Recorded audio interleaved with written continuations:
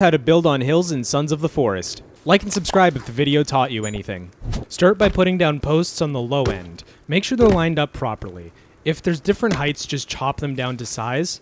Go ahead and put some cross posts, then angled logs. Once you have the angled logs down, you're going to want to prop them up. You're going to automatically level them out. This is going to save you a lot of time, trust me. Repeat that as needed, and eventually you will finally have the framework for the floor. Now just build your walls and you are good to go. And that's